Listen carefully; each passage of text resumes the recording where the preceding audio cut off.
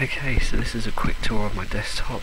I'm going to show you around it and teach you how to set it up like this. At the top you can see I've got Conky script running, basically showing statistics about the computer. At the bottom there's Tint 2, which is a custom and transparent. I'll just put all the configs up for you to enjoy and so you can copy it.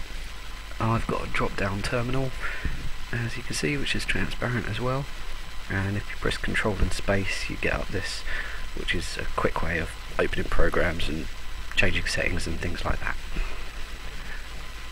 Terminal's also transparent and everything's very minimal, and I've tried to make it as black and white and monotone as possible. At the bottom there's recording app, update monitor, Gmail. This is multiple desktops, so each corner of the square is a different desktop.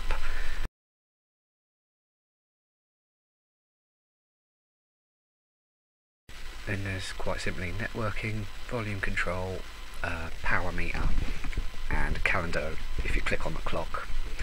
The menu, you just right click anywhere, desktop or taskbar, and it's all organised. So I've got games and multimedia.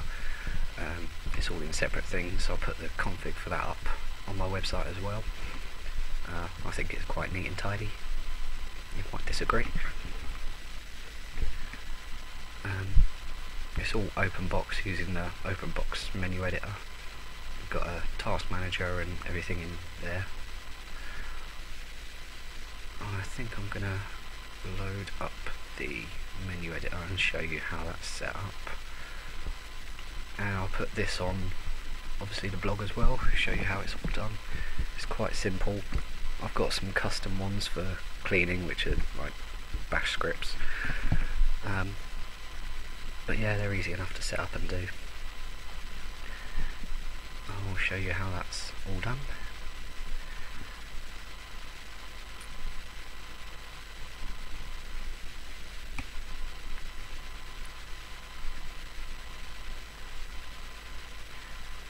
If I load up the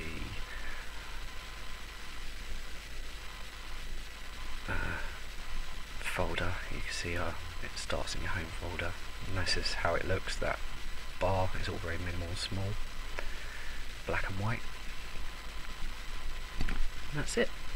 I hope you enjoyed.